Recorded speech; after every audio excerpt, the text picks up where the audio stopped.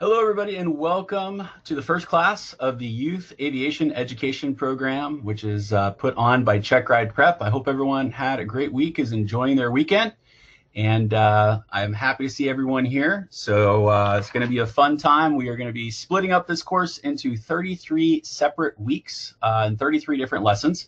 And in addition to that, we do have some guest speakers every single month. So those are going to include, we have astronauts and aeronautical engineers, so you can ask any specific questions about career opportunities. We also have pilots and also mechanics and a wide kind of variety or range of different types of professions that we'll be speaking to as well. So welcome to the students on the first class. Also welcome to the parents and the leaders. We're happy to have you here. I'm glad that you are going to be participating in this course. So just like we normally do, we're going to kind of get into the material today. We're going to do a discussion or introduction to aerodynamics. We're going to talk about what makes an aircraft fly. In addition to that, we'll be talking about the components of an airplane. So things such as the rudder and the ailerons and those types of things. But before we get started, we'll talk a little bit about an intro. I'll let you know who I am. I kind of want to know about yourself as well. That's how we're going to kind of proceed. So for those of you that have never taken one of our courses, welcome. My name is David Tushin.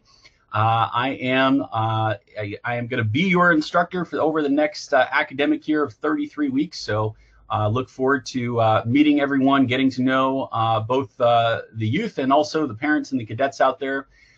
So I actually started flying back in 2001 and ended up taking a little bit of a hiatus or a break there, and I kind of came back into the industry in 2016, 2017, got all my licenses, became a certified flight instructor, and then very shortly afterwards ended up at the airlines flying the Embraer Air 175. So I was based out of Los Angeles International. I flew for Compass Airlines, both on the Delta and the American side, so I'm familiar with international flights, and we basically used to fly out of LAX and kind of just do, we call them round robins, which is basically one leg and back. We always basically terminated the flight at LAX, and then we usually had overnights elsewhere. But we flew in Mexico, Canada. Pretty much our furthest flight was all the way out to the Nashville area for maintenance flights, or maintenance runs, that is.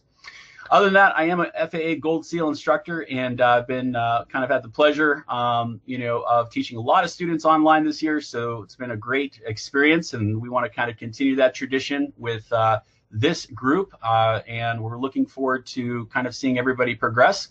We'll talk a little bit about how the course is designed, and there is a quiz for every single lesson. It's basically a 10-question quiz, so you just need an 80% or higher to pass it. And as long as you participate, it's going to be fairly easy, okay?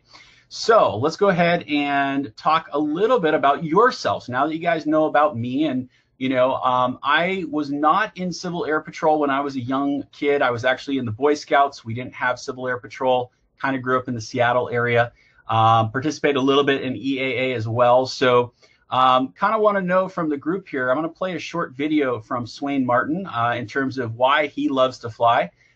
He is a 23-year-old, but he started flying, and I think he got his solo when he was 16, went to the University of North Dakota, ended up flying for Mokulele Airlines, and now he flies at a regional called Envoy for American Airlines. He produces a lot of videos, and I did receive his permission to play this video. But a couple things that I want to know from everybody here is why did you choose aviation? Or even if you're not really sure about aviation, is it something that interests you? What interests you about that? Where are you guys and gals located out there? What goals do you have? Is it aviation related? Is it to get your pilot's license? Is this something that's just for fun or recreation? Or is this something that you have potentially thought about doing for a long period of time? And if anybody out there started flight training, by all means, throw that in the chat too. We want to obviously learn about each other. We're going to spend a lot of time together over the next school year here. So with that, I'm going to go ahead and introduce Swain Martin's video, and it's basically why you should get your license. And he's pretty inspirational. For those that don't know, you can follow him on YouTube under Swain Martin. We'll put the link at the very top. But go ahead and feel free to answer those questions while the video is playing, and let us know a little bit about you before we proceed with the rest of the class. All right, I'll see everybody in just a moment.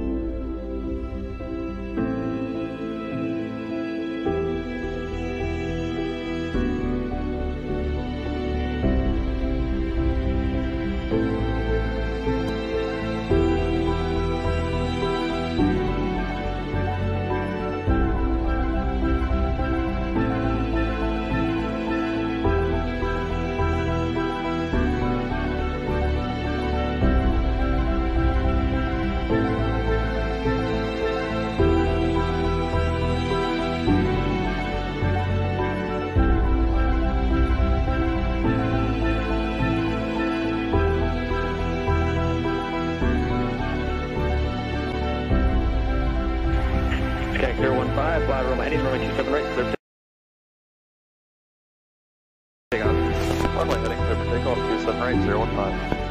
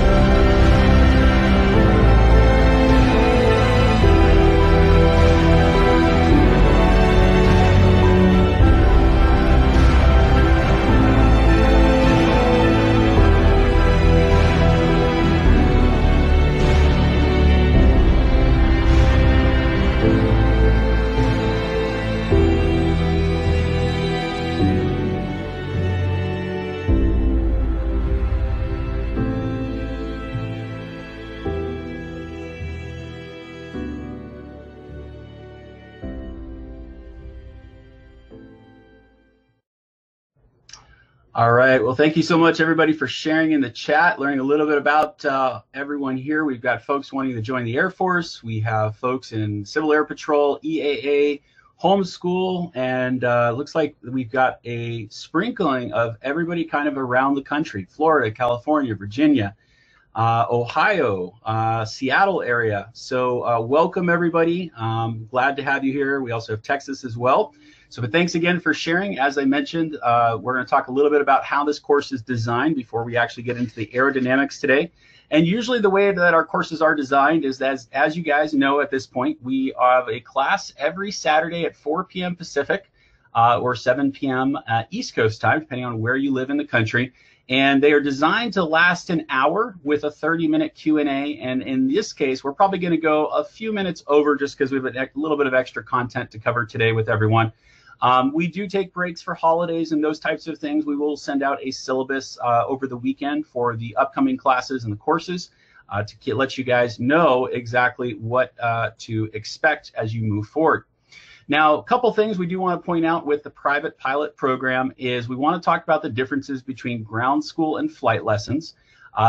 We are teaching you the ground school portion of your actual knowledge base, right? This is all of your aviation theory. This is all the things in terms of how does an airplane fly. We're also going to talk about aircraft flight instruments and how they actually work and how to read them, more importantly. We'll also talk about airport operations. We've got a couple of classes on that. We'll talk about navigation, how to actually navigate an airplane from point A to point B, and there's a few different methods that we use. We'll be talking about a lot about safety, and we're going to be tying all that stuff together over the next 33 weeks. So the way that differs from flight lessons is when you get into the cockpit of an airplane, they're not really spending the time on the theory. The flight lessons are there to basically make sure that you can take off and land, you can talk on the radios. That's more of the practical side of things, although we do cover some practical components as well. If you're unable to make any classes, we do record every single class, and they are posted shortly on our website. Make sure that you are enrolled on our website. It's www.checkride-prep.com. If you're signed up, you should be already in the youth education program. Homework and reading. Inside of every single lesson, you'll find next week's homework and the reading, or at least the supplement for the reading that is available to you so you can stay ahead of it. We're not trying to give you a lot of stuff to do. We're just trying to give you maybe 5 or 10 pages to read during the week. And then after every class, you can finish it at any point in time. There is a 10-question quiz. You just need to get an 80% or higher, and you have the ability to take the quiz as many times as you need to. Every time you take the quiz, though, it kind of jumbles the questions or kind of randomizes the questions just so it makes it a little bit more challenging as well. The goal at the end of this class is really to get you that FAA written test endorsement. And at the very end of the class, what we're going to do is we are going to simulate a final exam, and that final exam will be 60 questions over a 2.5-hour period. So most people finish it in about an hour, but you do have up to 2.5 hours.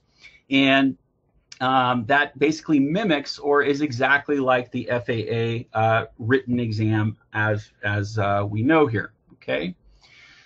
Course materials, there are some course materials, and these are, the book is recommended. It's actually highly recommended, but at the same time, the map and the plotter and the E6B, which is this weird little calculator thing here in the center bottom part of the screen, these are all, we're going to need those at least probably by the 80% mark of the class when we start covering navigation. This class is modeled off of Rod Machado's Private Pilot Handbook. So this handbook is the one that we recommend. Any edition works, whether it's used or new. We're currently using the 3rd edition. I think on my desk right now, I have the 2nd edition, the hardcover one. And it's the reason why we usually use Rod Machado's books for both our private pilot and our instrument pilot courses is that all the authors at the end of the day, we all teach the same material, right? No matter what, the content is exactly the same, but it's the way that it's written and it's the way that it's delivered or explained, and the way that Rod sets up his book and puts all the information together, he makes it very easy to digest. So it is something that I would recommend, but once again, it's not required. In addition to that, sort of towards the 80% mark, this is going to be next year. It's not required right this second, but we will ask to get a specific FAA chart. There's a couple different FAA charts. They're just like AAA guides or anything else like that. There are maps in the sky, and we will go ahead and let you know what those are as we get closer to that point. And if you're looking for any of these materials, you can go on our website, and I believe there's a start here or welcome button on the upper left-hand corner. We have a list of all of the materials and a couple recommendations for some of the larger nationwide pilot shops out there as well. In addition to that, we have the aviation plotter. The aviation plotter is this thing right here. This is what we call a fixed plotter. There is another version of this. It's called a movable plotter. The movable plotter is exactly the same thing, except this thing actually moves around in a circle. This is how we actually measure on a map. In addition to that, this is how we figure out what is known as a true course. We'll get into that towards our 2/3 mark or 80% mark. And then the final one is going to be your E6B. So your E6B comes in a variety of different shapes and sizes. Some are smaller and some are larger. This is one made by Jepson. They're usually about $8 a piece. There's two different sides. There's a wind side on the back, and then there's a flight computer side on the front of it. This is how we do our time, fuel, and distance calculations. This one happens to be made out of paper, but I've had this since 2001. There's other ones that are made out of plastic, and there's also some that are actually made out of metal as well.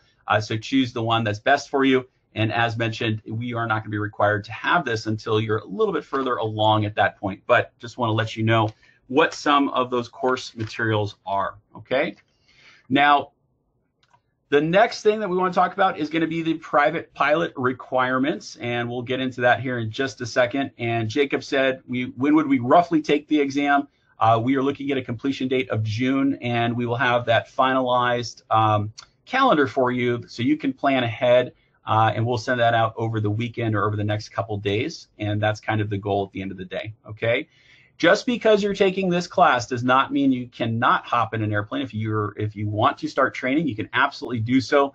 Some students will wait until the course is done, and then some students will do it in conjunction or at the same time of their ground training. In order to get the FAA private pilot certificate, there's a couple requirements that the government tells us about, so I'll just kind of review them here quickly for you. You need to be at least 16 years old to fly by yourself. So that's what we call soloing, but you need to be 17 years of age in order to get your actual FAA license, okay?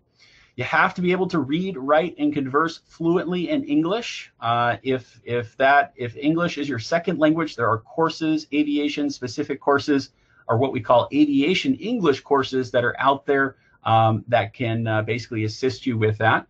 You need to obtain a minimum of a third-class FAA medical certificate. We'll talk a little bit more about that in the future here.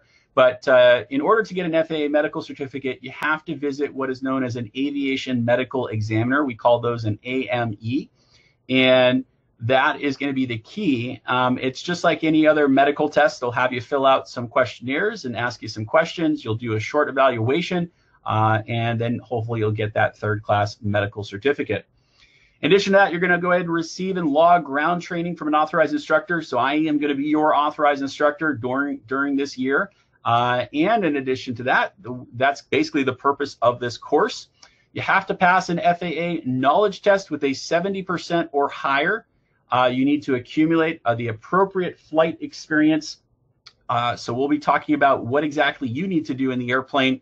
But keep in mind, the minimum number of hours is going to be 40 hours inside of the aircraft, although sometimes it can be a little bit higher depending on how you progress with your instructor and so forth. And then finally, what ends up happening is once you've met all the requirements, you're going to go ahead and do your final practical exam. We call it a practical exam. There's two different parts to it. The first part is the oral, and the oral is basically a Q&A that's a scenario-based. And basically a bunch of scenario-based questions. So why do you do this? Why do you do that? Why did you choose to fly over here? How do you talk on the radios? Those types of things. And then we have the practical component, which is going to be hopping into the airplane and demonstrating the skills that you learn to that examiner. And we'll talk about that a little bit towards the very, very end of class. And then we will talk specifically about the private pilot practical test standards. We call that the PTS. But at the end of the day, that is called your Checkride, and that's how everything is going to sum it up. Jacob, I didn't do the math, but 42 out of 60 sounds pretty good, but you want to score as high as possible, all right? So the private pilot flight requirements, the way that that 40 hours breaks down is the following. So these are the way that, or this is the requirements that you need to meet. We'll start over here with the dual. So dual is basically going to be 20 hours with an instructor, and these you have to do certain areas of operation. So those basically include 3 hours of cross-country flight time in the airplane. Now, anytime we talk about cross-country, we're not talking about flying from LA to New York or Texas to New York or very, very far. That's just 50 miles away from your home airport. In addition to that, you need 3 hours of night flight training. You'll also need a cross-country of 100 nautical miles with 10 takeoffs and landings. We usually do that with our instructor as well. We need 3 hours of flight training by reference to instruments. So what they do is they put you under what we call a hood or foggles, and that basically prevents you from looking outside. You can only see your flight instruments, and you'll be basically flying using just those flight instruments themselves. In addition to that, we also have the 3 hours of flight training within the 60 days when you're ready to take the practical test. So that's kind of the key to that one right there. And then 10 hours at minimum for solo time. So with the solo, you have a number of things that is broken down. So you're going to have to fly by yourself in that airplane for 5 hours doing cross countries. You'll have a longer cross country of 150 nautical miles at 3 different airports, and you're going to have to land at each one of those airports. You'll have to do, in addition to that, you'll have another 5 hours of flight time that you need to do. And keep in mind that while 40 hours of flight time is the minimum, the national average is 65. Everybody's different in terms of how they pick up the skills and progress along, okay? Now, the other one that you might want to do, and you can do this locally, is you can sign up for your FAA student pilot's license. As of 2016, you actually need to get a card that just looks like this. You can navigate to this website. It's called iacra.faa.gov. You need to be at least 16 years of age if you're going to be flying an aircraft, or 14 years of age if you have any intention on flying a glider or a balloon. And what ends up happening is you're going to go ahead and fill out an application. It's completely free. You need either a FAA safety inspector or a certified flight instructor to review the information, basically verify your identity or using your government issued ID. And then once they approve it, they'll go ahead and send you one of these plastic cards in the mail. And really the only requirements are the age requirement and that you read, speak, and understand English. So all of these things are just kind of preparing you for when you're ready to solo. You don't need a student pilot license until you solo, nor do you need the medical until you solo. But as with anything with medicals, I recommend getting them out of the way earlier rather than later. If there's any issues that you need to address medically or get a special waiver for something, now would be the time before you kind of proceed. Balloon, yep, exactly, like a hot air balloon. So you can be a little bit younger if you fly a hot air balloon or a glider, exactly. All right, that IACRA website, if you navigate to there, and keep in mind, you don't need to write down all of these different websites. These are all located in lesson number 1. So anytime that we talk about a specific website, or we have a handout or anything along those lines that we're going to be using for that class, you will have access to that on the day that it becomes available. We will open up our courses. Every single course basically will open on the Saturday that we're going to be doing the course. So you'll have access to all the same information that we're providing to you. In order to do it, you would navigate to this site. It looks just like this. This is how we actually request an FAA license. For those of you that are new to this site, which is probably most of you, you're going to click on that register button in the upper right-hand corner. It will ask you a series of questions. Just go ahead and fill it out. If you need your parents' help, you can do so as well. And then once you're done with that, you'll go ahead and then basically start a new application. The application is for a student pilot license. We have exact instructions located on lesson 1 for those parents out there. And then you can go down to your local flight school, talk with someone, and effectively be able to get that signed off as you move forward. All right. Now, looking at the next thing that we want to talk about is there are several other licenses and ratings in aviation. And what we're going to be talking about is this is just like the quick overview. There are several other licenses that you could potentially get. There is something called a sport pilot license, which is one. There's a recreational pilot license, but there are far more private pilots. There's over 500,000 private pilots in the United States. I think we're at 600,000 plus at this point. And the private pilot is kind of the class that we're going to be teaching for. Although you can use the same information if you become interested in helicopters, you can use the same information if you become interested in gliders. I don't think hot air balloons are going to work in this case, but some of the general air traffic and the airspace and how to read maps will be basically the same no matter what your intentions are. Once you get a private pilot license, the private pilot license allows you to actually fly by yourself as long as you're not getting paid for it. So you can't get paid or compensated for your time until you become a commercial pilot, which is the green one over here. And this allows you to fly all across the United States whenever you want, day or night. You can even fly internationally if you want as well, with another add-on, if you want to call it that. It's a radio license that we need in our possession.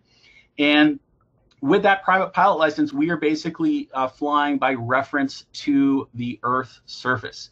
So that means that we can't fly into clouds. And in order to fly into clouds, our next step would be the instrument ratings. The instrument rating gets attached to our private pilot license. And when we do those types of things, this rating allows us to now fly in and out of the clouds. And this is actually how pretty much all 100% of air traffic, basically for commercial, all the big airliners out there, Delta, Southwest, and so forth, they always basically fly using their instruments, even if it's clear or if they're flying through the clouds. The next one is your commercial license. Your commercial license is there to help you get paid. So once you have your commercial license, this actually allows you to get paid as a pilot. You can't accept compensation or be hired by anyone until you actually get your commercial license. And from that point, it's really up to you where you want to go. There's a lot of different avenues. Some people will become a flight instructor. So that's one option if you enjoy teaching other people, then you can become a flight instructor. The other avenues that I did not put on here are you could actually go and work for, dropping skydivers. You could do pipeline patrol, electricity patrol lines. You can do search and rescue operations. You can fly business jets. So there's a lot of different opportunities. In order to get to the airline transport license, that's 1,500 hours of flight time. And the ATP license is that's what allows you to fly a lot of those very, very large airplanes like the 747s and the Airbus A318s and the 320s and so forth. So this is the license that all airline pilots have. So if you're going to fly just a business jet, you can actually usually stop at the commercial level, which is 250 hours versus the 1,500 hours. Okay. If you have more questions about it, remember, we're going to stick around after every single class. We'll be happy to answer any questions you have. So that's what we're going to go ahead and talk about as well. All right, so first thing we're going to talk about for today, and like I said, we're going to keep every lesson to roughly about an hour. This one's going to be a little bit longer just because we needed to do the introduction or the introductory material. Today, we're going to initially start off with aircraft components, and then we're going to talk about the four forces. We're going to talk about three other things in aerodynamics, which is Newton's law, Bernoulli's principle, and the four forces of flight. But let's first talk about aircraft components. And there's typically going to be 5 different things that make up an airplane. It doesn't matter if it's a small airplane like this. This is what we call a general aviation aircraft, is usually what it will be. General aviation is kind of the non-commercial side of things, and that's what makes up quite a bit of trainers as well. But if you were to look at the largest airplanes, like the big 747s, it's still the same components. So starting off, the biggest and most obvious ones are going to be the wing, right? The wing is the thing that's actually what makes us fly. So that's where it holds our fuel. That also holds controls that basically allow us to turn right and left. So we'll look at those here in a little bit. Where all of the occupants and baggage basically reside are going to be in this yellow section. We call this the fuselage. So this is everything from the cockpit to the passengers to the baggage. And then there's even some empty areas in back towards the tail. The big thing in the back is the empennage, and the empennage is actually made up of several different components. So the empennage, if we look at the component that is horizontal here, this is called the horizontal stabilizer. The horizontal stabilizer is just that. It is actually horizontal, so it basically moves like that. And attached to that horizontal stabilizer is the elevator, and that will allow us to either climb or descend. The empennage is the tall one there. We call that the vertical stabilizer, and attached to the vertical stabilizer is the one that goes up and down there.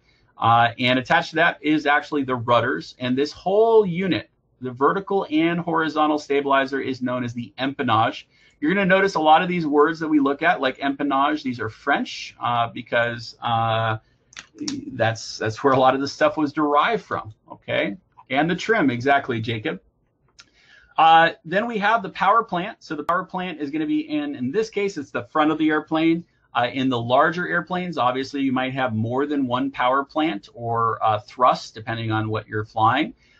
For most of us, it's going to be in the very, very front of the aircraft and not attached to the wings. And then finally, we actually have the landing gear itself. So the landing gear, there's a couple different varieties that you're going to see. Usually they're going to be either fixed gear that allow you to land on actual pavement. You could also have retractable gear, meaning that once you take off, these will actually tuck into the body of the aircraft.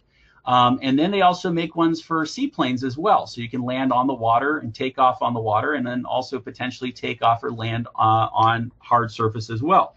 So what we're going to be doing is let's go ahead and look at a larger plane and show you a little bit about the differences as well. And the empennage, Zachariah, doesn't the empennage control some of the turning? So it does control some of the turning. The rudder system, the way that the rudder system works is that we actually control this device that's kind of hidden behind that word. That is the rudder. And we'll talk about that here in a second, but that is we use our feet to control that rudder, okay? Now, when we're on the ground, that is actually mechanically linked to our landing gear, our nose gear, and you'll notice that the nose gear will actually turn right and left. But what ends up happening is that we basically have two different rods that are put together, and that is when the weight is on the wheels, and as we take off, it starts to separate, and then we have a strut that basically expands. And as that strut expands, when you start using the rudder pedals by your feet, it's only moving the rudder in the back of the plane, and that nose wheel stays basically perfectly straight. Once that actually starts to compress again, that strut starts to compress, those gears kind of interlock, and when you're using that rudder again, now you're going to get the movement in the nose gear in that direction, okay? So hopefully that explains that. All right, let's look at that larger plane as well.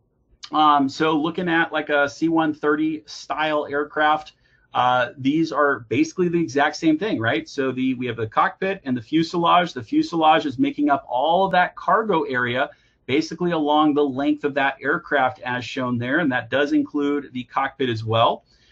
We do have our power plants. In this case, we actually have 4 power plants, probably turboprops in this circumstance. It could also be jet engines, depending on how the aircraft is configured. We have the wing, which you're going to hear a lot. The wing is the thing. This is what allows us to fly. So we'll talk about that a little bit later. Then we've got the empennage. So circled in green, this is the empennage. So as we said, this long horizontal part is called the horizontal stabilizer. And in the very, very back there, that is the elevator. That's what makes us go up or down. And then we also have the vertical stabilizer, the one that sticks straight up in the sky. On the very back of that, that stabilizer is the rudder, and that basically allows us to yaw right or left, all right? So the way that this actually works, if we were to look at it, is let's look at how we actually control the aircraft using roll, pitch, and yaw, looking at those different types of control surfaces. So there's 3 different control surfaces that we're going to be talking about. We're going to be talking about the ailerons, the elevator, and the rudder. So we'll look at each one individually, but if we were to look at it, there's several different axes to an airplane. So the longitudinal is the long axis. If you were to draw an imaginary line going straight through the airplane, that is what we call the longitudinal axis, basically from the spinner at the very front to the tip at the very back of that stabilizer. This is basically what allows us to roll, basically roll right or left. And in this circumstance, you can see here, there's little tiny yellow sections here. Those are called ailerons. And ailerons allow us to move right or left or turn right or left. Now, we control this using the actual yoke of the aircraft. So just like in a car, when we turn right and left, it does the same thing. Looking at pitch, pitch is on the lateral axis. So this is where if you were to basically draw a line just straight through the cockpit or the fuselage in this case that basically matches the wings, the wingspan itself, this is what allows us to go up and down. And what controls the up and down is on the horizontal stabilizer. There's these little tiny yellow things. This is the elevator, okay? So that's what allows us to go straight, basically climb or descend. The final one that people have a little bit more trouble kind of understanding is if you were to draw a line through the center of the airplane, basically going straight down, we call this the vertical axis. And the vertical axis basically allows us to yaw, okay? So this is controlled using the rudder. So these are the rudder pedals that are on the floor, and we use our feet in order to control those rudder pedals. On the very, very back of that vertical stabilizer is the rudder, and the rudder is usually a fairly large surface or control surface, if you will. And using a combination of these things, that's basically what allows us to manipulate the airplane and get it. We can basically climb and descend. We can make turns. We can stay coordinated and those types of things as well. Okay. Looking at each component individually, the first one we're going to look at is the elevators. So remember, the elevators are on the lateral axis, and it has to do with pitch. So this allows us to go up and down. So if we were to look at this on the very, very back of that horizontal stabilizer, it isn't the whole entire thing, but it's usually the last little section there. You're going to have your elevator. So your elevator, depending on how it's deflected in the wind, will basically allow us to raise the nose or lower the nose, okay? If you've ever stuck your hand out the window of a moving car and basically kind of raised your hand up, you kind of catch a little bit of air, and if you kind of turn your hand slightly down, your hand seems to get smacked down towards the bottom of the window. It's kind of the same thing. So when we look at this, when we raise the elevator, it actually forces the tail down and the nose up in that first one right here. And in order to raise the elevator, I have to pull that yoke towards my chest. You pull it towards you in this case. If it's neutral, meaning that we're not pushing or pulling on that yoke, the elevator will basically look exactly like this. Okay, so it'll be in that neutral or what we call trailing position. And then the final one is if we're trying to descend, then this is the way that it would look, right? And this is us pushing that yoke towards all those flight instruments or away from us. And this is going to get that nose to go down, all right? So that's the first one, which is going to be the elevator. The next one that we're going to talk about is the ailerons, okay? So the ailerons allow us to roll, and we can't see them here, but underneath or in the back of both of these wings here, there's two different devices that basically go up or down into the wind.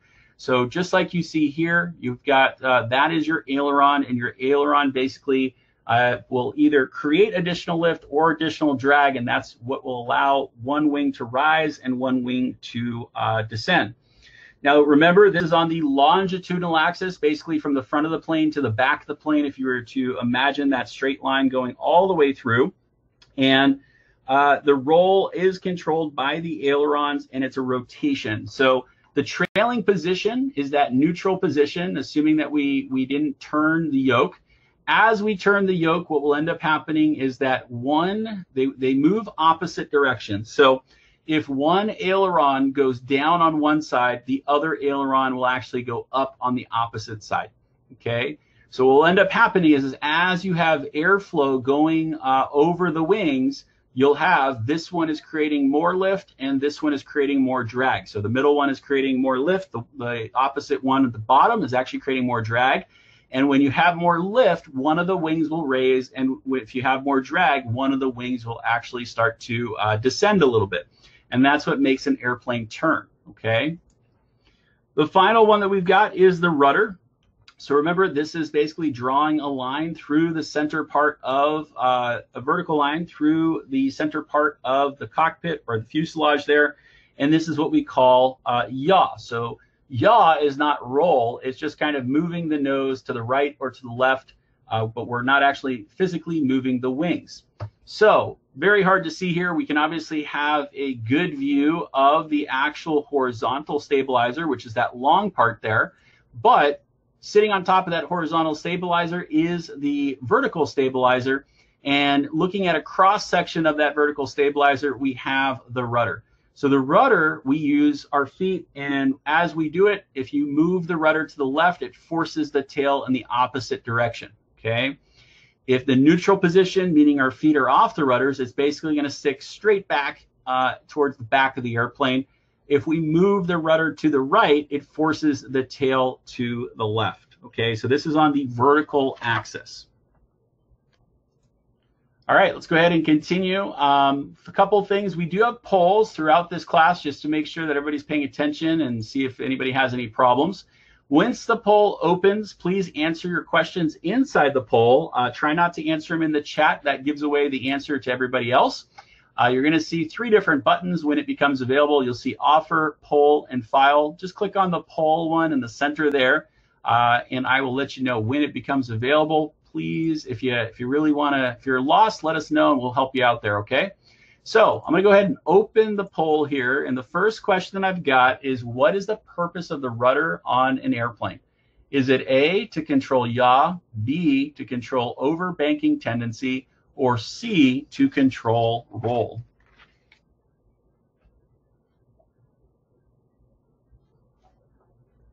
Give everyone a couple seconds on this one.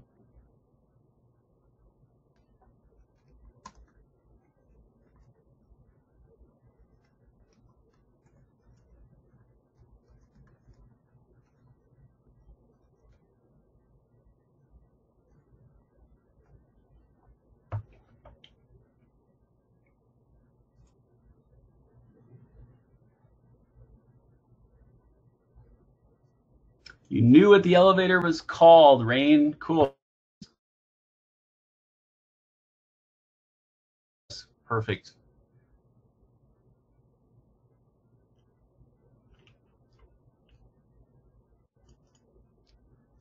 So Zachariah was asking, on the ground, the wheel turns the whole aircraft. The way that the aircraft turns on the ground is we use our feet, we use the rudder pedals in order to turn right or left. In the largest airplanes, there's usually a little steering wheel that's a little bit separate. It's on the captain's side of the aircraft. If you're talking about like the large Boeing or Airbus aircraft, that allows you to steer a little bit more precisely than the rudder pedals themselves. Give everyone just another, got a couple more people answering right now. All right, perfect. So I'm gonna go ahead and end the poll right there. Great job, everybody. We've got 90% of the class with the correct answer. Correct answer is gonna be A, it is to control yaw, okay? So you can see the way that the FAA are gonna ask these questions is they're just going to replace the word. So in this case, if I replace the word from rudder, I could basically say a number of other flight control surfaces that we talked about, and then those answers would be slightly differently. But the correct answer there is going to be A. It is to control yaw. Great job, everybody. Appreciate it. All right, that is the first part, talking about what the components of the aircraft are. But in this case, now we're going to move on and actually talk about 3 different things as we wrap up class today. We've got Newton's law. So some of you have probably studied this in science or physics class. We're going to talk a little bit about Bernoulli's principle, and then we'll get into the 4 forces of flight. And we will also kind of talk a little bit more about the 4 forces in next class as well, okay? So before we begin, I'm going to show a short 7-minute intro video on aerodynamics so you can follow along. And then we're going to go into a little bit more depth about how an aircraft is actually able to fly. So with that, I'll see you guys and gals here in a very, very short amount of time. So go ahead and sit back and enjoy. If you have ever flown on an airplane, you know that it's an enormous-sized, amazing machine. A typical 747 can carry more than 500 passengers and weighs around 800,000 pounds when taking off. Yet it rolls down the runway at a speed of 290 kilometers per hour and, as though by magic, lifts itself into the air and can travel up to 13,000 kilometers without stopping. Incredible, isn't it? Today, we are going to learn how an airplane flies in a very simple way by going through the aerodynamics of an airplane, the main parts of an airplane, and controlling the airplane. The aerodynamics of an airplane. The four aerodynamics of an airplane are drag, thrust, weight, and lift. Drag, also called air resistance, refers to the forces acting opposite to the relative motion of any object moving with respect to a surrounding fluid. The energy it takes to push through the surrounding fluid creates drag. You may have noticed an excellent example of drag reduction in track cycling. The cyclist must push through the mass of air in front, but a streamlined sitting posture that cuts through the air more smoothly enables a cyclist to travel much faster, with less effort.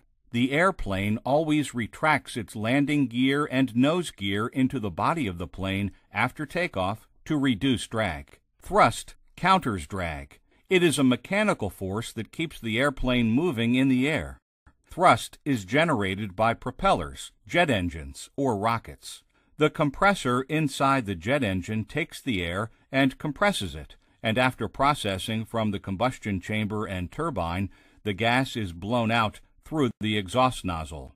Here, Newton's third law of motion is applied, where the gas is pushed backward and the engine is pushed forward. Weight is the airplane body, passenger, and luggage weight in total. Lift overcomes the weight and holds the airplane in the air. Lift is created mostly by wings to keep the plane aloft. So, to keep the airplane moving, flying straight, and level, this must be true, which means no net force acting upon an airplane. In any case, if drag is greater than thrust, the plane slows down. If thrust is greater than drag, the plane moves faster. If weight is greater than lift, the plane descends. If lift is greater than weight, the plane climbs. Parts of an airplane. The basic parts of an airplane are 1. Wings, 2. Horizontal stabilizer, and 3. Vertical stabilizer. The wing is the most important part of an airplane, since it produces lift that allows a plane to fly. A wing produces lift because of its slightly inclined and special shape, which is called an airfoil. This special shape is designed to deflect the air at the bottom of the wing due to more airstrikes at the bottom and less air at the top of the wing. As the airplane rolls down the runway, higher pressure and more upward force produces below the wing, and lower pressure and lesser downward force above the wing. The net result is the lifting of an airplane. Stabilizer. Stability in an airplane is a tendency to return to its initial state after a disturbance from that state. Horizontal stabilizer performs this function when the disturbance force causes the nose of an airplane to move up or down. Such movement is called pitch. Vertical stabilizer provides stability for a disturbance in yaw. Yaw is side-to-side motion of the nose. Controlling the airplane. So what are the components in an airplane which control the flight, direction, and height, and maintain the equilibrium? It's elevator, rudder, and aileron. The elevator can be deflected up or down to produce a change in the downforce produced by the horizontal tail. If the elevator is deflected upward, it increases the downforce produced by the horizontal tail, causing the nose to pitch upward. If the elevator is deflected downward, then the counteracting force causes the nose to pitch down. The rudder can be deflected to either side to produce a change in the side force produced by the vertical tail. If the rudder is deflected towards the right, it creates a side force to the left, which causes the nose to yaw to the right. If the rudder is deflected towards the left, it creates a side force to the right, which causes the nose to yaw to the left. Ailerons are located on the tips of each wing. Ailerons can be used to generate a rolling motion for an aircraft. Ailerons usually work in opposition. If the right aileron is deflected upward, then left is deflected downward, and vice versa. Let's see this. To curve the flight path, the pilot deflects one wing to move up and the other wing to move down by controlling the ailerons. With the left aileron in downwards direction, the lift will increase, whereas at the same time, the aileron of the right wing is in the upward position. Therefore, lift on the right wing is decreased. The result will roll the aircraft to the right. If the pilot reverses the aileron deflection, right aileron down, left up, the right wing will lift up and the airplane will roll to the left. The next time you travel in an airplane, you'll know how it works. I hope. All right, so that's a little bit about the preview about what we're going to be moving into and talking about next. Now, this is a wind tunnel. A wind tunnel is where they can basically design aircraft. In this case, we're going to be talking about the wing. This is a wing right here. And these lines are basically different lines of whatever they use. I think it's like a fog or material that basically allows them to show the engineers the different characteristics of how that airfoil will work in flight. Now, we are going to get more into airfoil design in class number 2. So keep that in mind. We'll be talking about it, but I'll point out a couple different things. We always have the front of the wing right here is called the leading edge of the wing. And on the very back side, that is called the trailing edge. Okay, so you've got your leading edge in the front and your trailing edge in the back. The other thing I'll also point out is going to be that you're going to see that this air that's basically hitting the leading edge will separate, and some of the air starts to go along the top part of the wing, and the top part of the wing is called the upper camber. That's C-A-M-B-E-R. And then some of it is split and it goes along the bottom part of the wing, which is called the lower camber. Okay. Now, what's kind of interesting here is that if you were to take a string and measure from here to here at the very top part, then that string will be a little bit longer than if we were to measure the bottom part of the wing from here to here, because it has this curvature. Okay. If you were to measure the bottom part of that wing, it will be just ever so slightly shorter or not as long in distance. So when the air basically splits and at that leading edge, we've got part of it going to the upper portion of the wing and part of it going to the bottom portion of the wing. And as it does that, the air on the upper portion is actually going to speed up. And we're going to talk about why that happens. That is part of Newton's law, and then also Bernoulli's principle is the primary rule. And then that's usually what will end up happening. So we actually have a lower pressure on the top of that wing because the speed is actually going faster, and we have higher pressure on the bottom part of the wing, and that's what's going to basically create lift at the end of the day. Okay, so we'll go into it in more detail. All right, so going back to your physics classes, I don't know how many people have taken physics so far, but with those physics classes, we're going to talk about Newton's 3 laws, and probably one of the more important ones is going to be that third law down there. But we'll start off at the beginning. So Newton's first law states that every object will remain uniform unless acted upon by an external force. So in this case, the airplane will move when a force is applied to it. So usually that's going to be thrust in that case, right? Or if we were to push it down the runway, if we had a lot of strength, we can push it.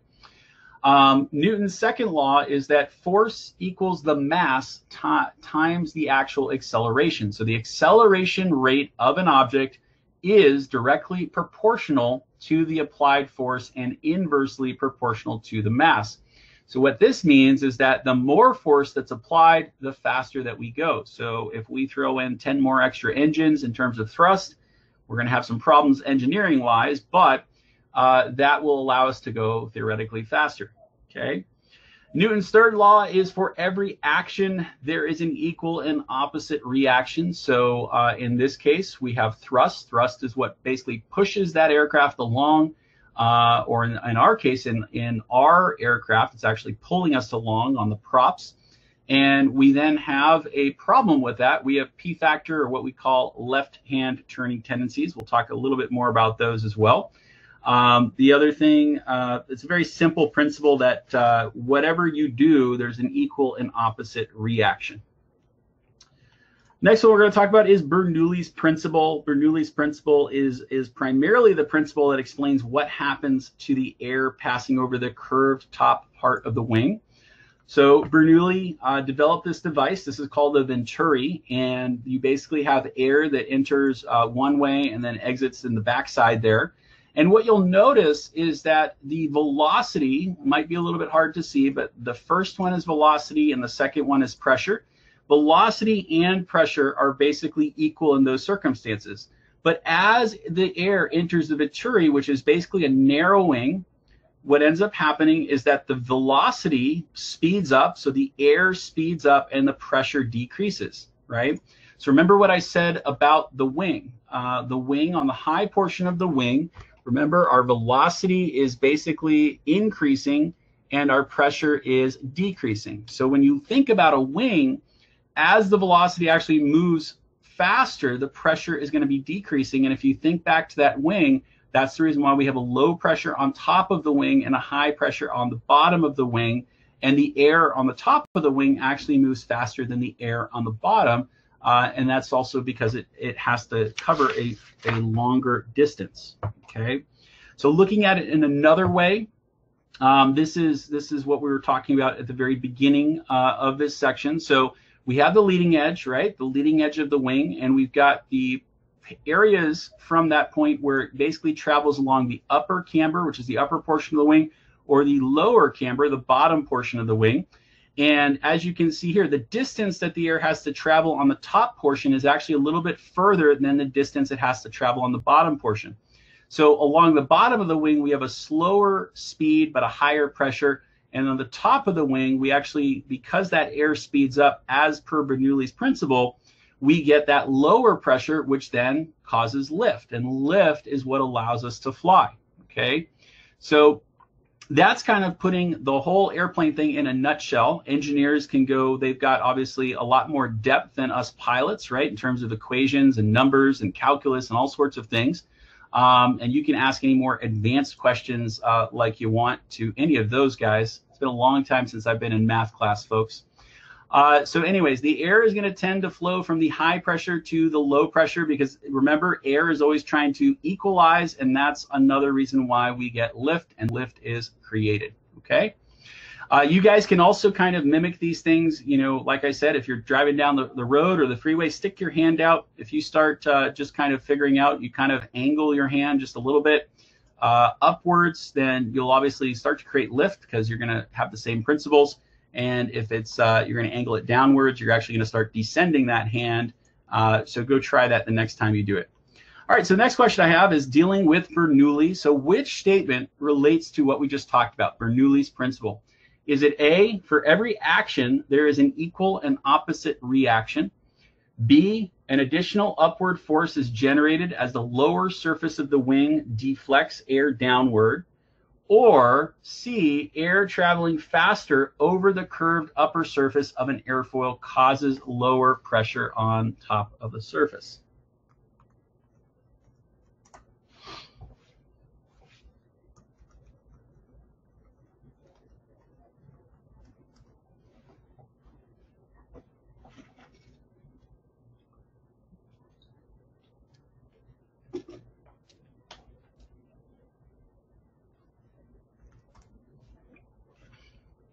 Right, got a few more people answering.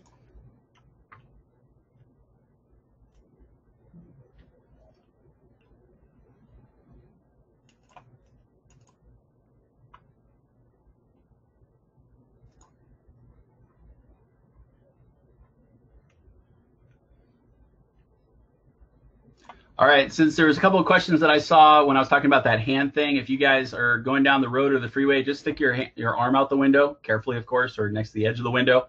And if you start to angle your hand up, just like a wing or an airfoil, then what will end up happening is your hand or the hand will naturally lift up, right? And if you start to actually angle your hand down, then what will happen is your hand is going to start to go down towards the bottom of that window as well. So that's what I meant by kind of trying to create your own little airfoil using your hand. But let's go ahead and take a look at the question. So it looks like we've got majority of folks answering, and the correct answer here, everybody, is going to be C. So remember that A is dealing with a little bit of Newton's law. That's actually Newton's third law of motion. B is also incorrect because that refers to Newton's third law. So basically A and B are dealing with Newton, but the correct answer here is going to be C. It's air traveling faster over the upper curved, over the curved upper surface of an airfoil, which causes the low pressure on top of the surface. Okay, so air is traveling faster on the upper portion of the wing, which is giving it that lower pressure, and that's basically what creates lift in the most easiest or simplest sense. All right, the next thing we're going to talk about is the four forces, and this is the last thing we're going to be talking about for tonight, so I appreciate everybody's patience out there. What we're looking at is what actually makes an airplane fly. So we obviously have several different forces that we're fighting against in order to get the airplane to do what we want it to do. The biggest ones that we have are going to be lift and weight. So obviously this is a very heavy aircraft, and these wings, the wings here, are basically designed to basically create enough lift to lift this body up and get this thing in the air. Okay. Now beyond lift and weight, so lift counters weight, then we have thrust. So thrust is our in our case, our propeller, or if it's a jet engine. And then obviously what counters thrust is drag, things that kind of slow us down. Think of drag as like a parachute in a way. Okay. It's all the little nuts and bolts and things sticking out of the aircraft that actually cause us to slow down. Okay. All right, let's go ahead and continue, and we'll look at each one of these briefly, and we'll talk a little bit about thrust first. So obviously, I think that's Airbus, if memory serves me correctly.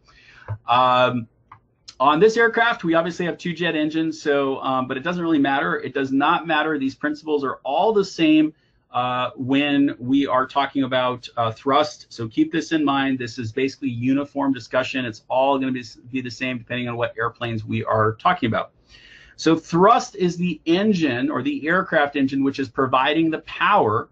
But keep in mind that on the propellers, it actually has the airfoil shape of a propeller that converts the power into thrust. Okay, the propellers are like mini wings, except the wings in those cases, instead of basically being horizontal like wings, the propeller actually sticks up and down, right? So that propeller will pull that airplane through the air or the environment.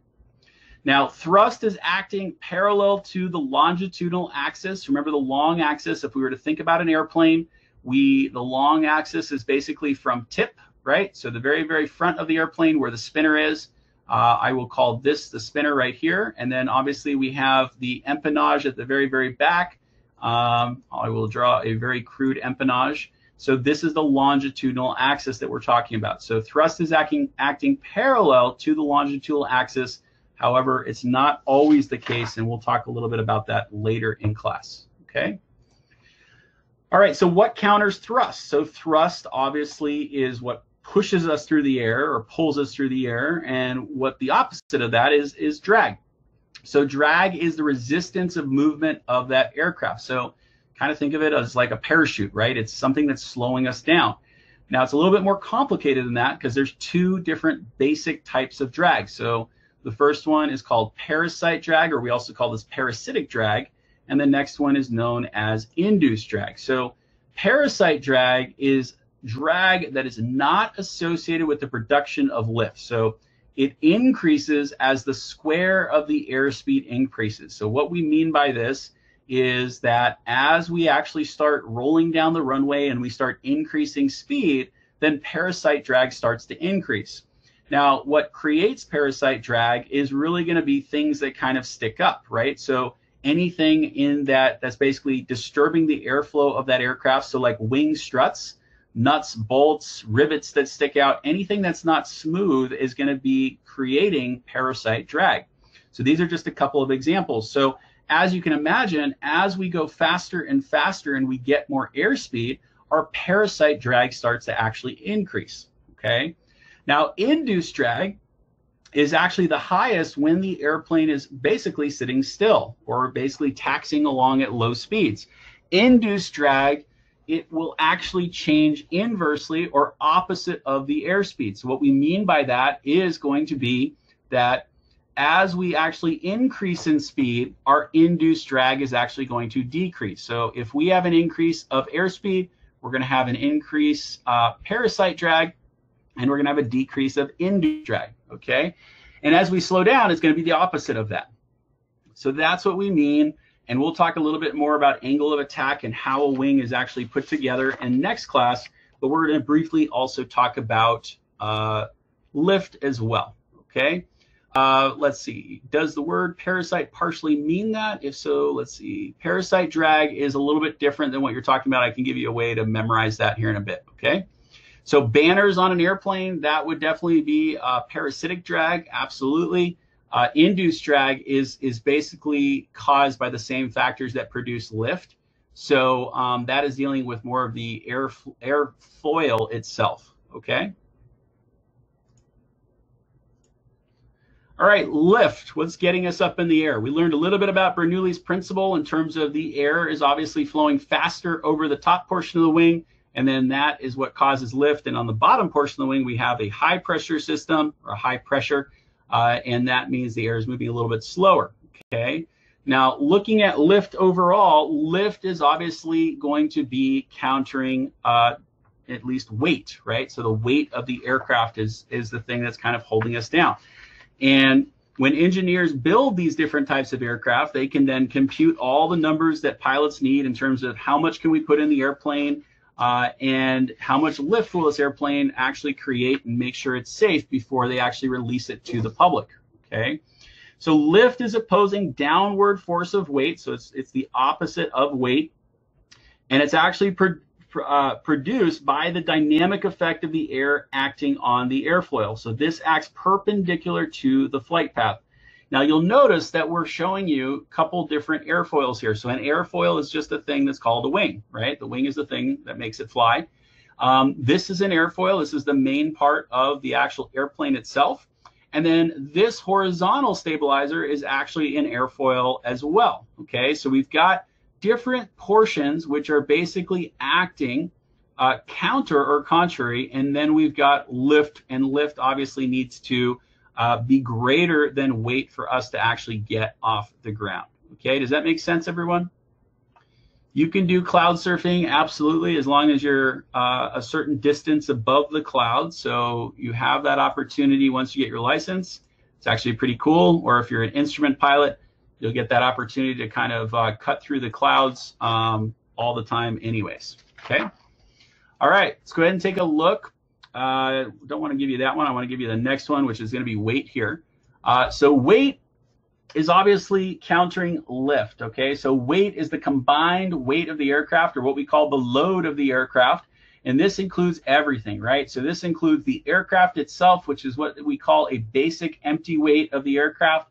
It includes the crew itself, yourselves, the fuel, cargo, passengers, baggage, anything that we put inside that actual fuselage is part of the weight. The downward force, and remember, weight is basically acts straight down. So wherever that aircraft balances, it's pulling it straight down. That's the purpose of gravity. And it's caused by gravity, which is obviously opposing lift. And it will basically act straight down. So if you were to take a pencil or a pen and you try to balance it on your finger, kind of like we're going to be talking about here a little bit later, I'm not going to be able to do it very well. But if you can figure out where that pen or pencil actually balances, that's going to be what is known as the center of gravity. And then all of the weight is actually being pulled down from that point. It's like basically a single point. So lift is actually countering what we're talking about there. Okay, any questions so far? All right, well, that was the very first class. So thank you so much, everybody, for showing up. We'll be sticking around, like always, to answer any questions you may or may not have. It doesn't have to be directly related to the class, so feel free to let us know. In addition to that, we do also have, I know a lot of people here have talked to either Rebecca or Crystal, so they are both online, happy to answer any questions. And we have IT also here in the chat to answer anything as we go along. So thank you so much, everybody. Hopefully we will see everybody next weekend, which is going to be Saturday. This recording will be posted here very shortly once we're done. And